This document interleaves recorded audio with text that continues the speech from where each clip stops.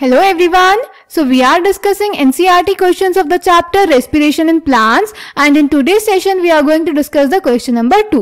So the question is, what are respiratory substrates? Name the most common respiratory substrate. तो बेटा इस question में आपको बताना है कि respiratory substrates क्या होते हैं और सबसे common respiratory substrate कौन सा है. So let's check the answer. तो बेटा respiratory substrates वो compounds होते हैं जो कि respiration के प्रोसेस में ऑक्सीडाइज्ड होते हैं एनर्जी रिलीज करने के लिए. इसमें हम कार्बोहाइड्रेट, प्रोटीन, फैट्स और ऑर्गेनिक एसिड को एज रेस्पिरेटरी सबस्ट्रेट यूज कर सकते हैं, पर सबसे कॉमन रेस्पिरेटरी सबस्ट्रेट होता है बेटा कार्बोहाइड्रेट्स. क्लियर?